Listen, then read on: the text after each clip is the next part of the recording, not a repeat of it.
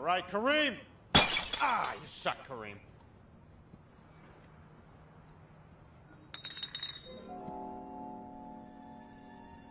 Hello? Huh. Hey, Ted. Oh, hey. Hey there, fella. How are you? Are you out here all alone? No, I'm not. You know, you're never alone when you're with Christ. So, no, I'm not alone. Yeah. Yeah, me too. You know, Robert and I could give you a very, very good home. Yeah, you know, I'm pretty happy where I am. I just got a shitty new apartment. I can offer you $6,000 in railroad bonds. Well, you know, since I just returned from active duty in the Civil War, that actually sounds very appealing. Oh, wait, no, I'm sorry, that was 150 years ago, and I don't give a shit. Okay. Teddy, come on, we're gonna be late for dinner with your friends. Okay, I'll be there in a second, baby. As you can see, my dance card is quite full, so okay. I'm gonna have to decline. Wait, can I just get a hug? Oh, no. Yeah. No. And it kills me to have to tell you no, because I'm a people pleaser. Yeah. But, you know, thank you for creeping up my night, and Jesus be with you. Okay. In Christ. Who was that guy? Oh, that was, Sinead O'Connor. She don't look so good no more.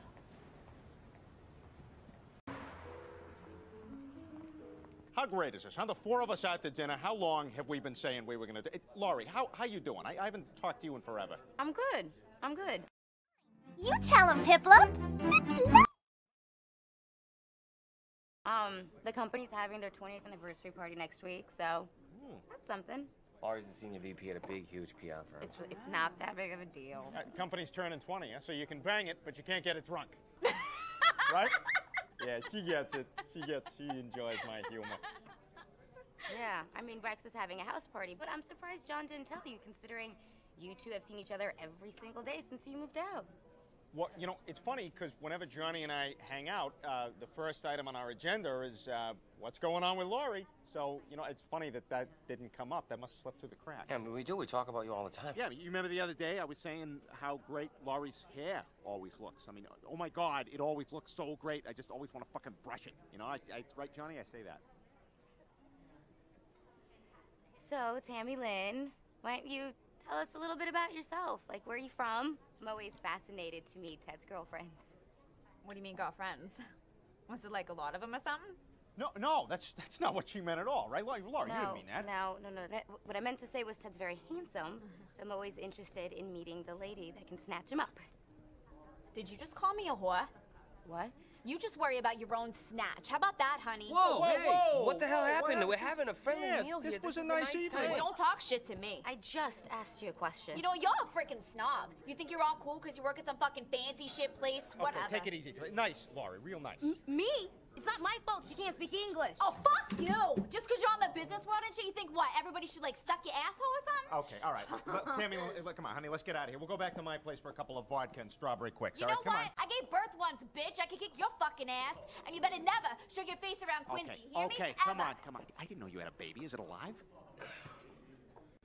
What a cunt. Ow! I hate that word! What? That word, it's so sharp. It's like an electric sword, slashing everything in its path. Why would you say that? You didn't exactly stand up for me. I'm trying to walk a line here. I want to be fair to you and to him, you know? Well, I think you're being a little more fair to him. Oh, come on.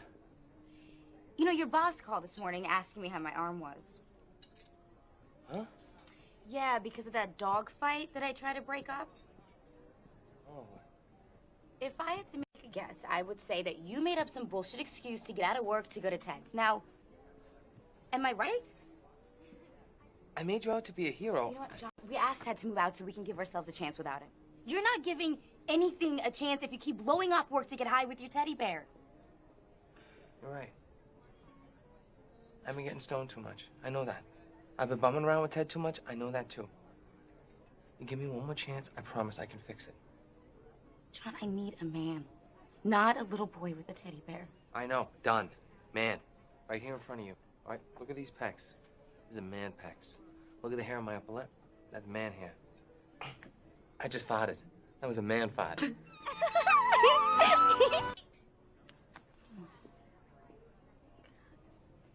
Fine. Fine, John, but this is, I swear to God, your last chance. Trust me, I love you. All right, I love you. I love you so much. You won't be sorry, I swear.